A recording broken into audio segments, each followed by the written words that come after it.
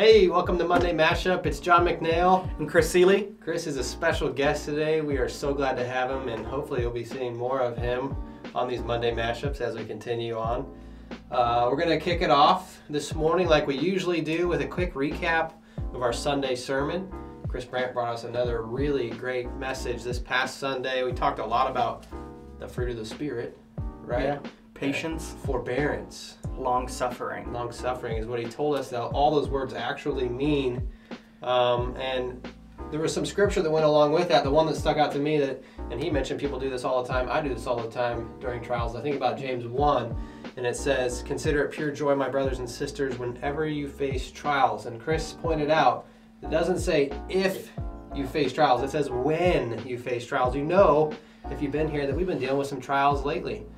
And we just know those things are coming, and we are working through those. Was there scripture that stuck out to you this past sermon? Yeah, it was in First Peter. Do not be surprised at the fiery ordeal that has come upon you, as if it is a strange ordeal. These trials, these fiery ordeals are going to come, but we have to pursue Jesus through them. Yeah, it was funny. I remember Chris, in that moment, he's like, I can just see Peter being like, "You're surprised? Like, really?" And I think Peter probably did that too. We got a couple things we want to share with you beyond the sermon. If you want to go back and watch the sermon, you can just click the digital newsletter button below and it'll take you straight to that.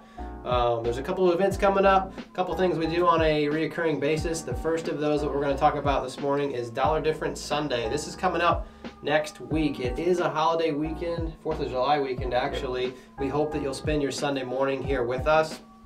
On that Sunday, we do a special collection for Dollar Difference. We've been doing this all year. Those funds are utilized for some local community mission stuff. So families that are in need, families that are experiencing hardship because of medical issues, or they're just not able to come up with the money for different things. It's just an opportunity for us to pour into them as a church. So we ask that you bring $1 for each member of your family. Put that into our giving box.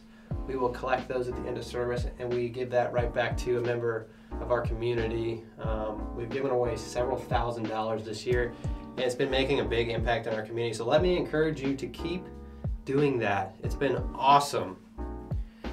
And then July 9th, we have God and Games coming up. So we're going to have games, worship, going to have a great time. It's going to be from 7 to 9, and it's for middle school and high school all together. Yeah, it's been pretty fun. Hope you'll join us. It's probably going to be a hot one, so bring your water, and your portable AC. Wait.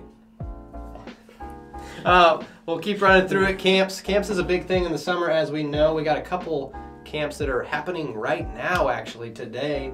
Anthony, our youth minister, is out at High Hill with middle schoolers, I think. God bless Anthony and those middle schoolers. We ask that while they're gone, you be in prayer for them, that they would just experience God in a special way, and that he would be moving inside of them.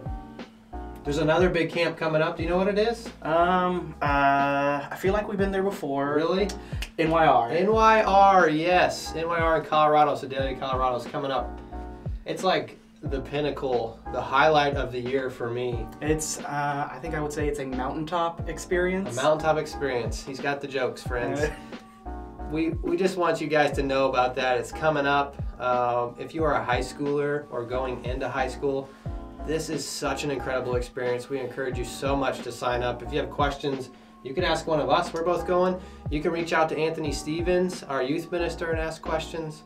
But more than anything, we would just love for you to join us. And so check it out in the app. Check it out below in our digital newsletter if you have questions. I think we have like 25 people signed up right now, maybe 26 so far, and we're totally open to bringing as many people as want to come.